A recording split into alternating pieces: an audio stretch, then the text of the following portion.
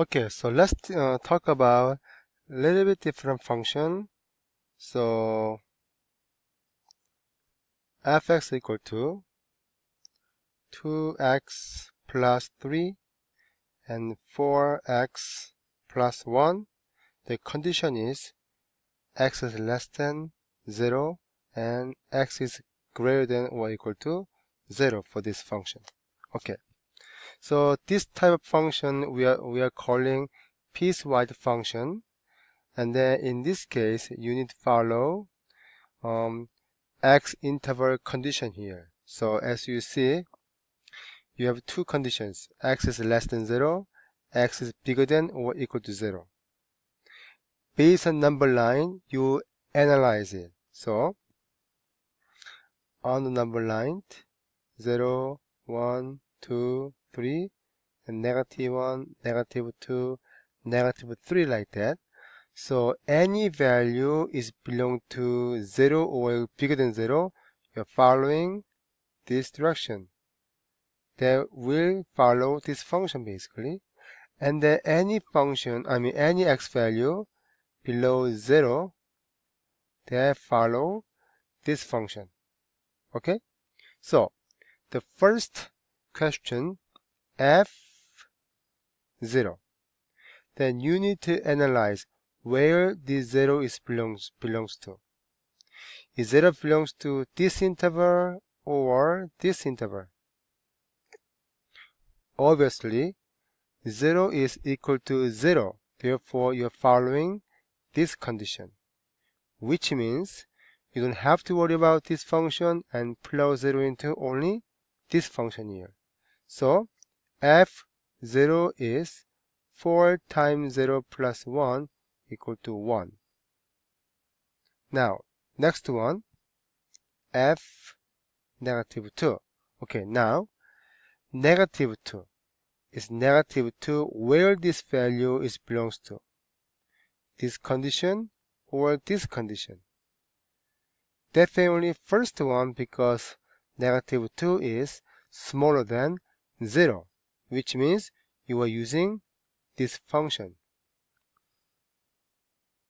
So, in this case, 2 times negative 2 plus 3 equal to negative 4 plus 3 equals negative 1. Okay, what about f3 then?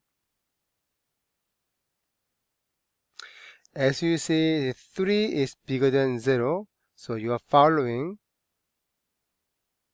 this one also, this equation. So it becomes 4 times 3 plus 1 equal to 12 plus 1 equal to 13. Okay? Then look at one more example which has more condition based on x intervals. So such as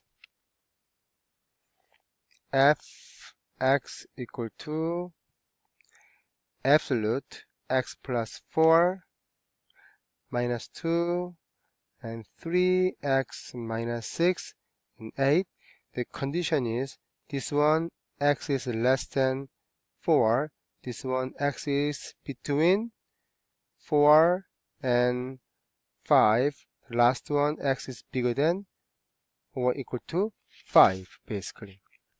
Okay, so now as you see we have 3 different conditions here, which means any x value is below 4 using this function.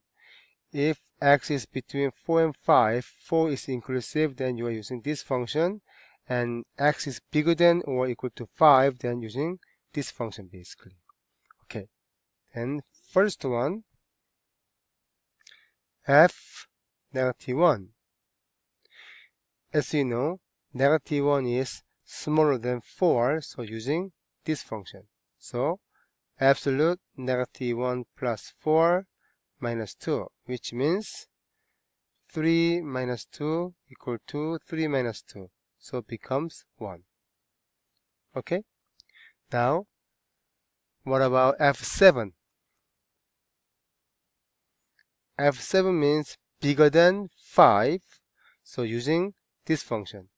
In this case, there's no x exists, which means no matter what x is, answer is always 8. So it's just become 8.